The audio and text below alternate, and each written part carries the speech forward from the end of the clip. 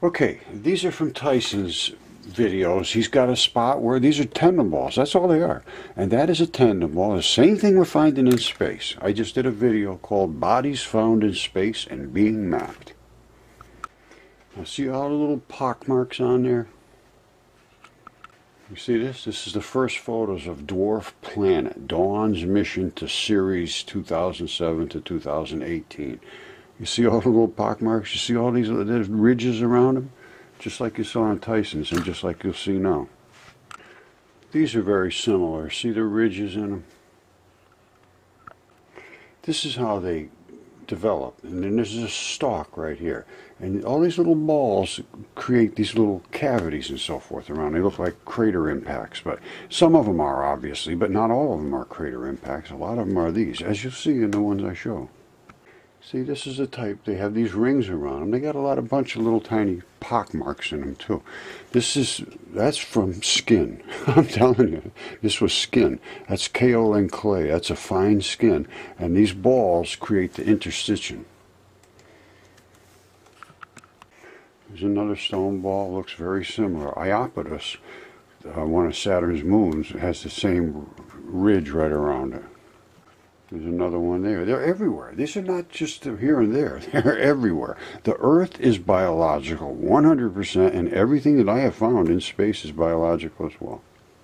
There's another one there. That's the stalk. And then the ball, sometimes they're in like eggshells, and sometimes they have cross hatches through them. There are different ones for different places in the body, and maybe different creatures. I'm not sure. See, some of them are like this. But they're all round, and they lock in the body, and they're fibrous, and they attach. And there's all kinds of little nicks and holes in them and stuff. That's what anchors them. And then they have a stalk, usually. Well, they always have a stalk.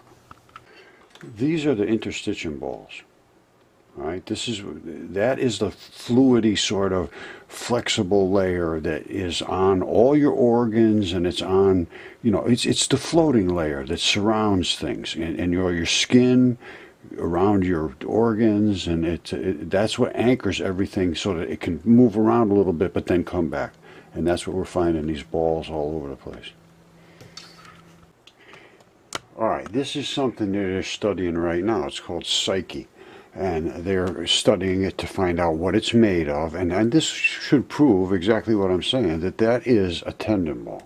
Study the elemental composition. And that's where the stalk is. If you know the surface composition, what it's made of in terms of iron and nickel and silicon and oxygen, you can then start to say something about its history and how it formed and how it evolved.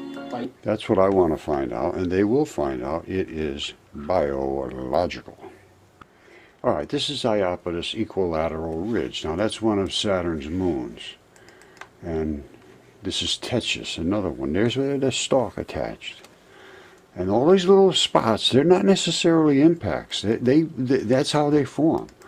This is Mimas. That's where the stalk attached.